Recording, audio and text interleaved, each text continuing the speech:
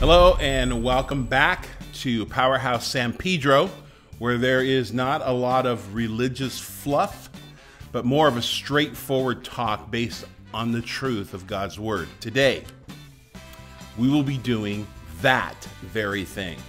Today will be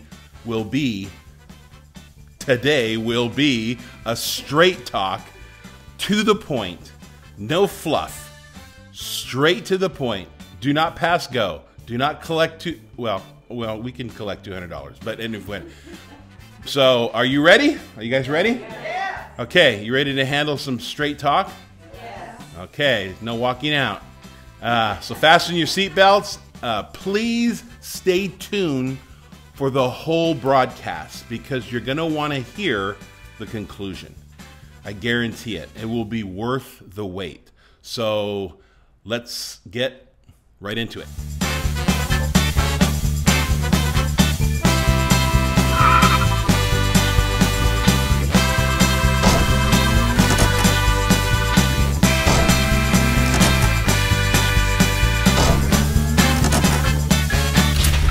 Powerhouse is not a gathering for worship as much as it is a gathering place for training and discipleship.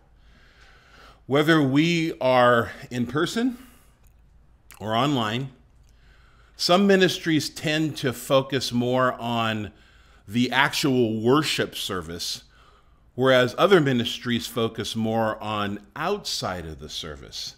So here at Powerhouse, our focus is to develop an individual relationship with Christ, the living out of their relationship with Christ every day. Monday, Tuesday, Wednesday, Thursday, Friday. At Powerhouse, worship is something that is learned, practiced, and experienced, and not just something we do every week because you're supposed to do it at church. Last week, following the broadcast with our studio audience, we experimented a little bit by worshiping God with the sound of praise. Rather than a typical song that we would normally sing, there is a worship song that the lyrics say this: I'm coming back to the heart of worship, and it's all about you, Jesus. One of the fears of our local government leaders is that churches, when they gather, will sing and spray droplets as if we sing into the faces of people. But that's neither here or there, and I'm not going to get into that issue. But I want you to think with me. The heart of worship is not singing. The heart of worship is Jesus. Now, I understand they don't understand that, but do we? They may try to muzzle our singing, but what they don't know is that worship is not about singing, it's about Jesus. And if we can worship with no sound, we can worship anywhere. While being discipled, we want to learn how to develop things to be used outside of the four walls rather than inside of the four walls. How do we do that? That's what we want to continue to figure out. And so that's what we're doing now. As a training center, we are mindful that even prayer is not just something we automatically do at church, or it shouldn't be. If we're not thinking, prayer can easily morph into just a normal thing we do as Christians, or something that we use in a service to segue into another part of the service, or as an intro or an outro of a gathering. Did you know that worship is prayer? I want to ask you to practice something this week. And for 1 minute a day, Sing your worship to God without sound. Just without sound. If you have a designated time alone with God, then practice doing this during that time. You just have to do 1 minute. Don't get carried away and do an hour and then you're all burnt out and you can't do it the rest of the week. Just do a minute. Do a minute and sing your heart out with whatever song or any melody that you want, but without a sound. Without a sound. See what happens. See what happens. But if you do it during your quiet time with God, then I'm going to ask you to even do another twist. Don't do it in the beginning or the end of your time. Do it somewhere in the middle, somewhere where you have to stop and do it and then continue back.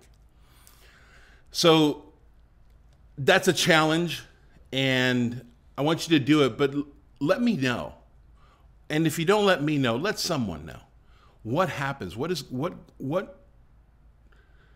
God doing when you experiment and you practice different things? It's interesting because many people in many ministries think that these restrictions from our government, our local government, are causing us not to be able to do things. Are you kidding? They're just pointing us in another direction that we haven't pointed before, and we will be able to bring beauty from what we think is ashes.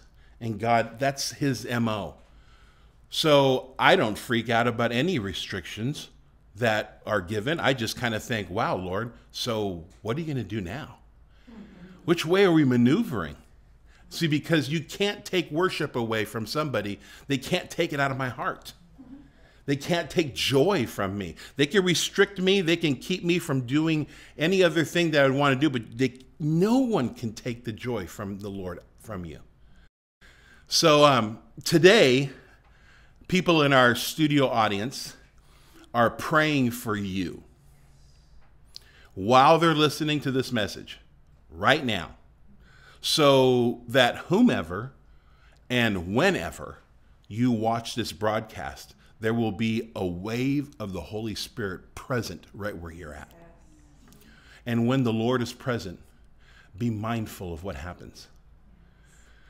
These teachings from Powerhouse are also designed to free people from religious emptiness. Religious emptiness may sound good at the moment, but it doesn't last. It doesn't last past the parking lot. It doesn't last past the first 30 minutes after the broadcast, or 30 seconds. Since religious emptiness only feels good for the moment and doesn't last, you need to fill up often because it doesn't stick. It's like when you're dehydrated and you drink a glass of water. It doesn't seem to refresh you. It's like you're drinking, but it's not quenching your thirst. So may these words that you hear today quench the thirst in your heart and in your soul. That's our prayer. So do you mind if I'm frank with you? Because I am. That's my middle name. So, but I'm going to be frank with you. Speaking of dehydration now. Ooh, that was refreshing. Anyway. This year, and especially these last 4 months, have been a year of growth in the Lord. I mean big time growth. I'm talking like life-changing walk with God kind of growth. I know that many of you here, even in our studio audience, and those of you that are listening to us, have been experiencing greater trust this year, greater faith this year, greater hope than ever before. And I know I am, along with you. The bottom line is this. If you don't want to grow in the Lord, you won't. I guarantee that. You won't. But if you really do want to grow in the Lord, you will. Because if you want to grow, you will go out of your way to change your life. Growth is not automatic. You won't grow by just wanting to. You won't grow by praying. You won't grow by going to church or listening to church, watching church. You won't grow by saying that you've grown. You won't grow by reading the Bible. Anybody can read the Bible. But not everyone does what the Bible says. For example, like trusting God rather than having fear. Fear and worry does not come from God. I want you to just get that. Fear and worry does not come from God. Fear and worry comes from the devil. That's one of his things that he uses. All fear comes from the devil. All fear comes from the devil, period. Now, some of you might be thinking, doesn't the Bible say that we're supposed to fear the Lord? No. Not the kind of fear that we tend to think of. It's talking about a different kind of fear. The fear in the Bible is a deep respect. It's not an afraid fear. Well, how do you tell the difference? Here's how. You cannot fear and trust God at the same time. You can't. It's impossible. You cannot fear or worry and trust God at the same time. You have to choose one or the other. When you are experiencing an afraid kind of fear, you're not trusting God. When you are experiencing a respect fear, you can easily trust God. That's how you know. You see, bad fear eliminates God from the equation. Good fear leads you to only trust God.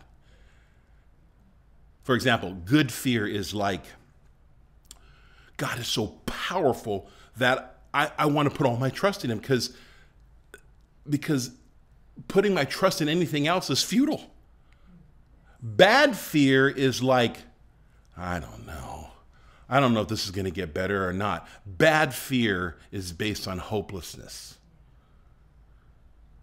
You cannot fear, worry, or fret, or stress out and trust God at the same time.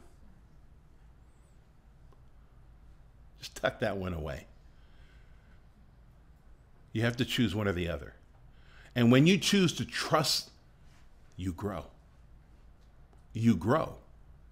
You grow when you use and apply and utilize things like trust. That's how growth happens, when we do the Word of God. Not just hear, but we do it. Trust is like stepping out of the boat with your faith in God and using hope in any situation.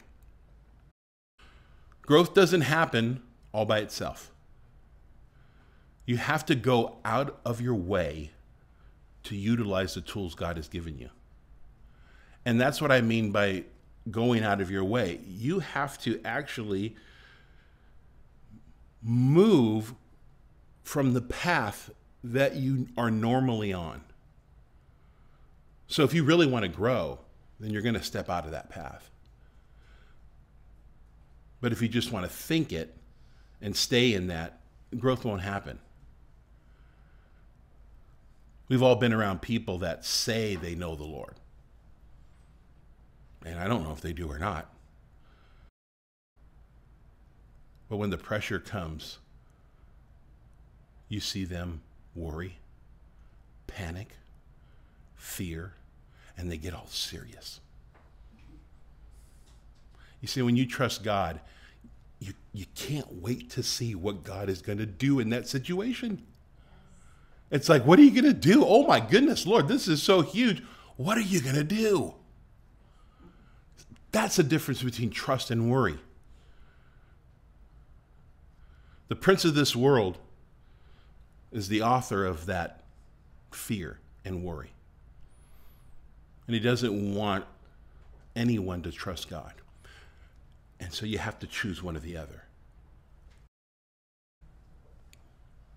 You see, when you trust God, and then when God comes through, you actually see him come through. When you're not trusting him, it's really hard to see what God is doing. It really is. And when he does it. You okay? Yes. Got kind of quiet in here. That's okay, because we'll just pause for a moment and let that sink in. I don't want to just run too far. In the psalmist, it's called, the pause moments is called a Selah.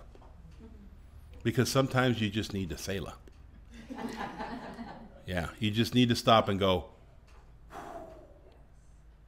take it in. Okay, you want to keep going? Yes. Good, because we're really early in the broadcast here. The bottom line, the most powerful weapon of the devil is lies and deception.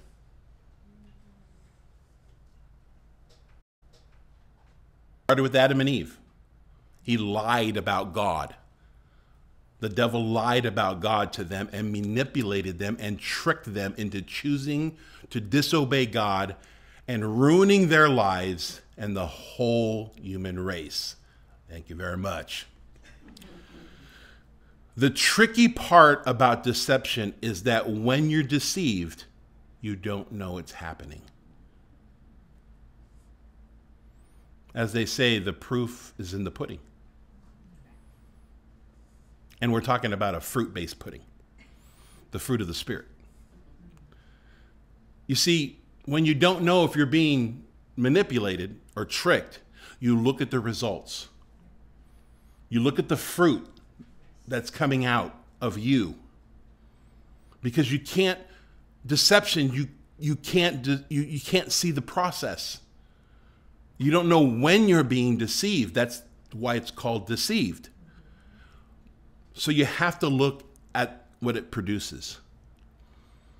Galatians 5:22 says that the fruit of the Spirit, the Holy Spirit within us, is divine love and all its varied expressions, joy that overflows, peace that subdues, patience that endures, kindness in action, a life full of virtue, faith that prevails, gentleness of heart, and strength of spirit. The fruit produced by the prince of this world, the devil, is shame. Meaning you're not good enough. You haven't done enough. You're not going to be able to be enough. That's shame. Guilt. His fruit is hopelessness, where you can't see anything getting better. You just see it getting worse. His fruit is stress and anxiety, impatience, discouragement, depression, fear, insecurity, and the feeling of failure. Have you seen any of those fruits? The prince of this world has been leading people around by the nose away from trusting God forever, it seems. How do we know? How do we know if we're being used by the devil? Now, I'm not talking about demon possession. I'm not talking about that. I'm talking about the kind like Peter was used. Do you remember when Peter was in the garden and Jesus said, Peter said, no, they're not going to take you. And Jesus goes up to Peter and says, not to Peter, but he says to the devil, he says, get behind me. Does that mean Peter was demon possessed? No, I'm saying that Peter was tricked. He was manipulated. And if Peter can, then so can we. So how do we know? By the fruit. Remember that. How do we know? By the fruit. If through these multiple crises today happening, you develop an us and them mentality, you are being played. There's a Selah moment.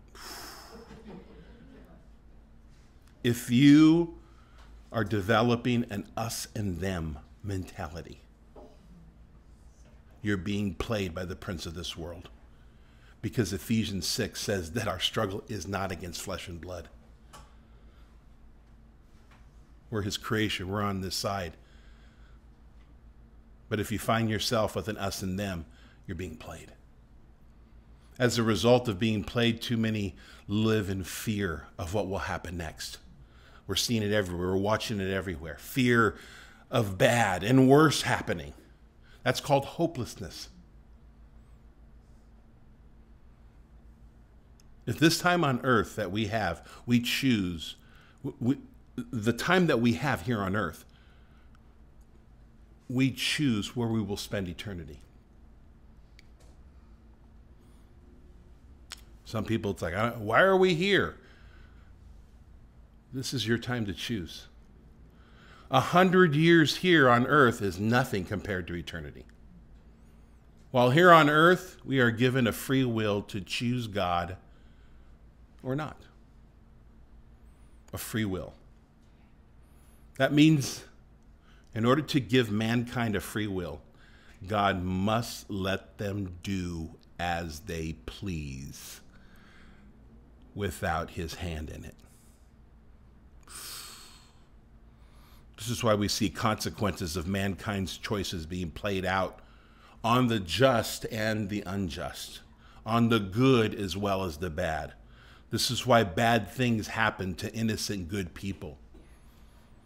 Giving mankind a free will means that very thing. Now listen to this. God does not protect everyone,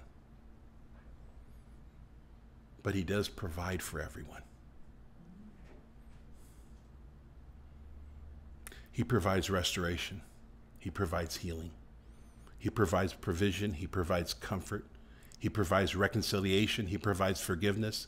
He provides power. He provides authority. He provides new life. He can't protect us in everything because it wouldn't be a free will then.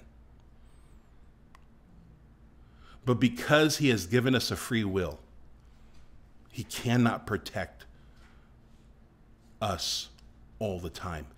So instead, he provides and he restores.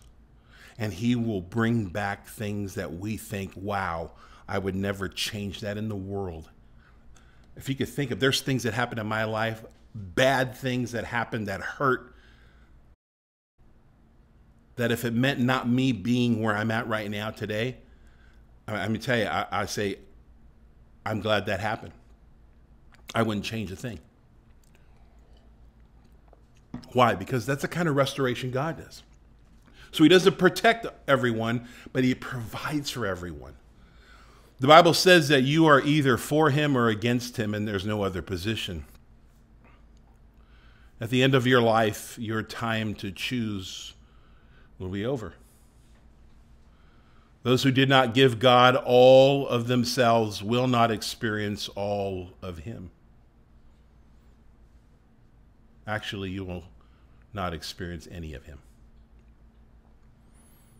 Someone once asked Jesus in the Gospels, how do we follow you, Lord?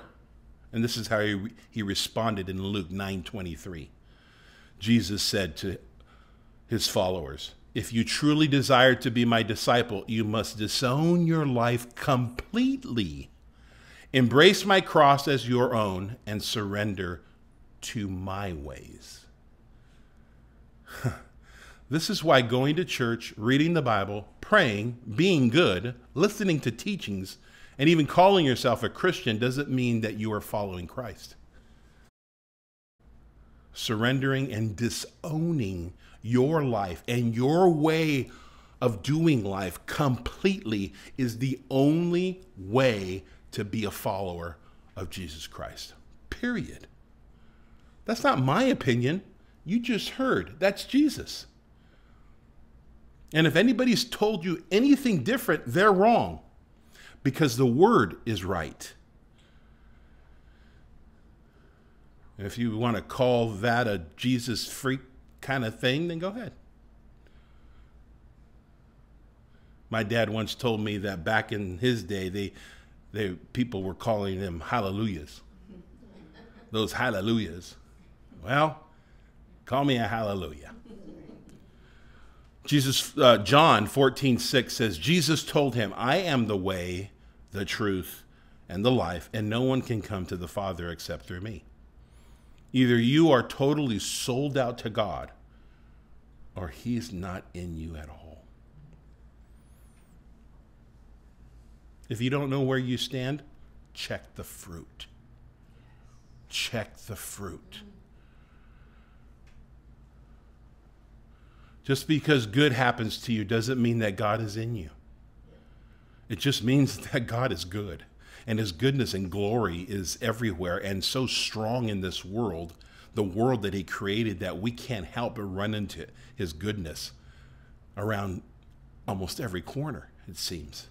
And the fact that he loves his creation so much, he loves even those who don't follow him. He wants good to happen to those that don't follow him. He loves his creation. And the fact that we have his presence and his glory on earth is so many of us experience that goodness. But don't mistake that for him living in you. We also run into the blessings that surround his followers. If you don't follow God and yet you know someone who does, stick around them. Because you're going to start experiencing blessings that surround his people. People around those who follow Christ will often experience the blessings overflowing from his followers. See, because God doesn't just do enough. He likes to overflow. But there will come a day when time will be no more. That will be a day of final judgment. And the Bible talks about that day in Revelation chapter 20, verse 11 through 15. It says this, Then I saw a great dazzling white throne and the one who sits on it. Heaven and earth fled from his presence, and they were no more. I saw the dead, the lowly, and the famous alike, standing before the throne. Books were open, and then another book was opened, the book of life. The dead were judged by what they had done, as recorded in the books, and the sea gave up the dead souls that were in it. Then death and the underworld gave up their dead, and all were judged according to what they had done. Then death and the realm of the dead were cast into the lake of fire. For the lake of fire is the second death, and anyone whose name was not recorded in the book of life was cast into the lake of fire.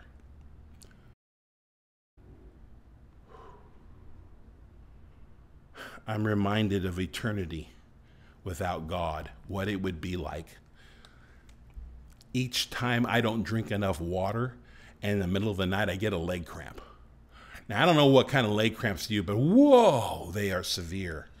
And it always centers around if I don't drink enough water that day, or I forgot to drink water. You know, that happens. That's weird. And I like drinking water. But sometimes those leg cramps hit, and they're so severe that in those times of pain, it seems they're so intense, it seems like it'll never cease. It just seems like it's getting worse and getting worse, and I have to convince myself in my mind that it will cease. And that hope alone calms me down until it subsides. But in those times of pain, I'm reminded of what endless pain would be like. And every time I get a cramp, I surrender everything to God. Oh God, I give you everything. I can't imagine living eternity with pain never ceasing. I don't know what's worse, if I don't drink water and have cramps, or I drink water and don't have cramps, because every time I do, boy, I push the reset button for my whole life. Whew. And after it subsides, it's like a sigh of relief, and I just say, thank you, God. Thank you, God. There will come a time for those who did not choose to give everything in their lives to God, where pain and torment will not cease. Can't imagine that. The reason is because mercy will not be there. Rest will not be there. Peace will not be there. It'll just be weeping, wailing, and gnashing of teeth from the pain. Sounds horrible. Now I know why out of the 31 times in the Gospels that hell is mentioned, that it falls from the lips of Jesus 21 of those 31 times, of how much he wants us not to go there.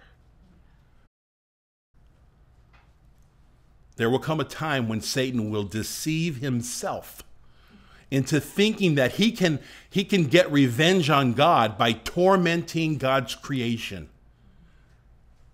Because every time that Satan looks at a human being, he sees God.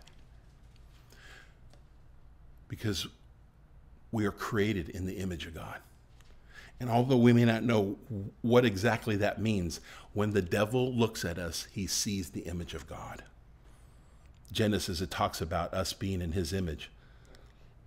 And for all eternity, Satan will find pleasure in tormenting all those that did not choose to be with God for eternity.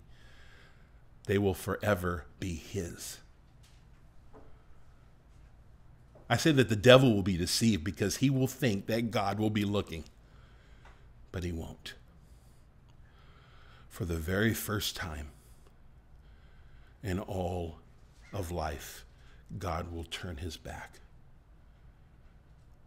on his creation, never again to see them ever again for all eternity. The only thing worse than being tortured is the knowing that God cannot hear you ever again. So choose wisely while you have breath here, because this is your only time to choose.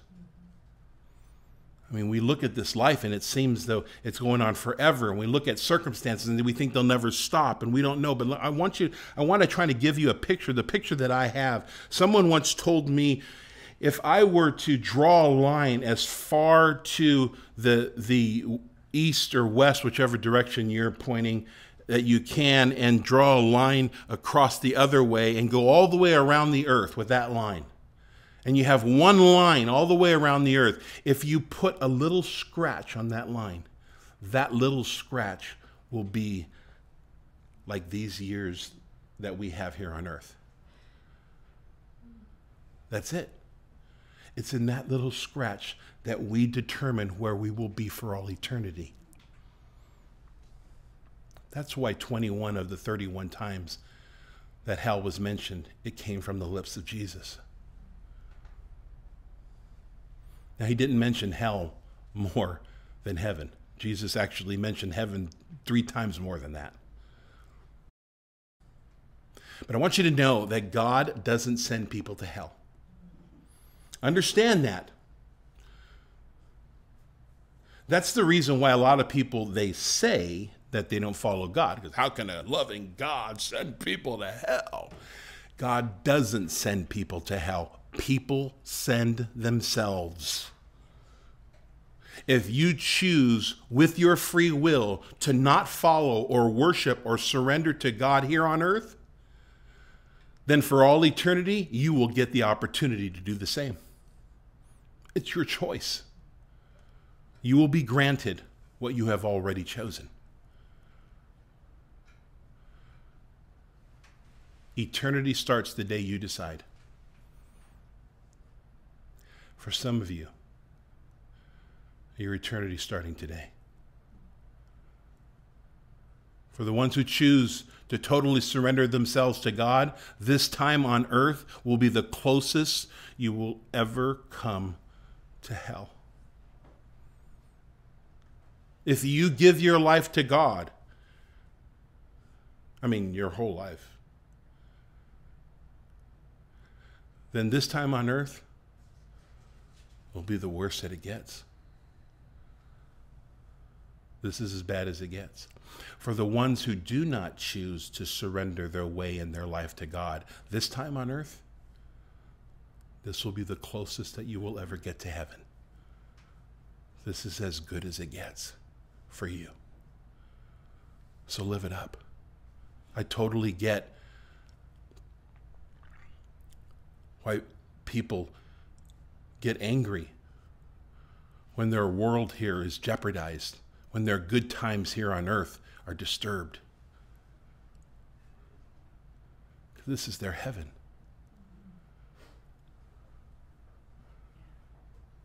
Because this is the closest to heaven as they will ever get.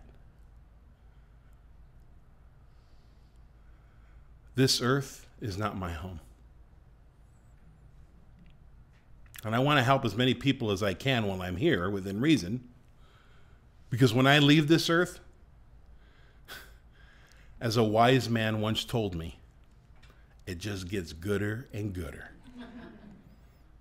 Lousy grammar, but great theology. Choose this day whom you will follow. Why wait any longer? Is that risk really worth it? Today, eternity starts for many of you. And others of you, it's a time to check the fruit. I'm not saying that you could become possessed, oppressed, whatever you want to call it by the devil, but you can be tricked and you can be misled and used just as Peter was. And the only thing that brings is the devil's fruit. So if you find yourself in places of fear and discouragement and depression and that whole list of things and stressed out and anxiety and worry, that's not the fruit of the Spirit. You're experiencing the fruit of the prince of this world. You may not be able to see how you're being deceived, but when you look at the fruit, you'll know which way to turn. And for many of you today, that way to turn is to God. I love how David said, Lord, search my heart. Search my heart, O God, and see if there's any wicked way in me. O God, search my heart. And if there's any trickery happening. If through this pandemic, this time period, there's not even one crisis that's going on. I think there's like 2 or 3 or 4 of them going on right now. But if it causes us to categorize an us and them, then we're being tricked right into it. Because the battle is not us and them. The battle is a spiritual battle.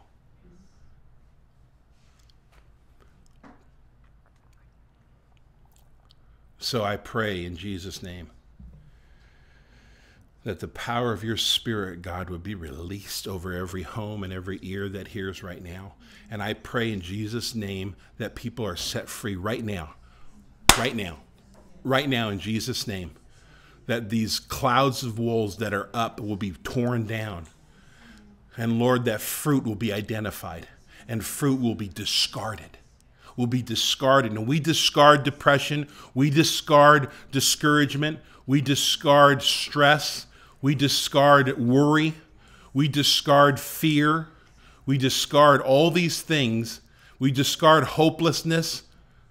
When we look at this pandemic and we start to become hopeless, like this will never end, this is going to get worse, that's hopelessness. That's from the prince of this world, and we discard all of those things.